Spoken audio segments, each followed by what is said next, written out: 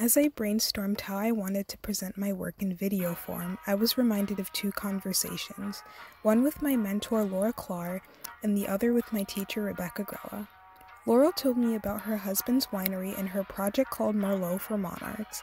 It's an initiative to get milkweeds planted to help out our local pollinators by finding a way so people would actually donate to the cause. Second, Dr. Grella has said many times that science is art. So, I decided to put my art into science. Ever since 1999, New York has been facing a crisis. Local staple crops such as apples, grapes, and pumpkins have all been on a decline. Why? Because in the same 20 years that crop counts have been falling low, so have the population of our pollinators, most notably the rusty-patched bumblebee. This beautiful creature, once native to New York, has vanished for a long time and is the first of many to join the endangered species list. Other species of bumblebees are on the decline too. Franklin's bumblebee, crotch bumblebee, and cuckoo bee have seen staggeringly low numbers.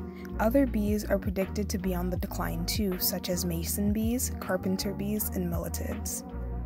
But the larger point is to see why. Why is there such a widespread loss of these vital insects?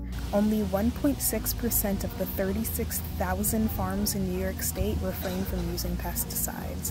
One of the most common chemicals used on farms? Glyphosate. It's on our lawns, on our fields, and on our pollinators. The herbicide glyphosate, marketed as Roundup, is commonly used on fields where bees pollinate and is expected to be non-toxic because it targets an enzyme supposedly only found in plants.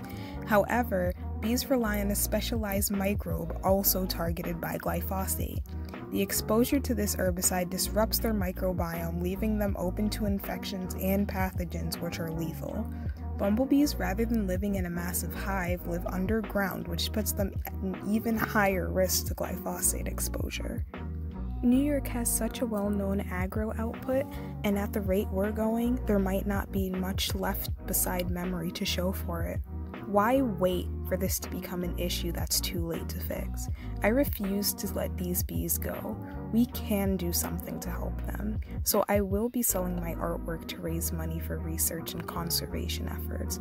We will preserve the rest of them so we don't have to see another loss in biodiversity in our state and can continue the prosperity of foods in New York that we know and love.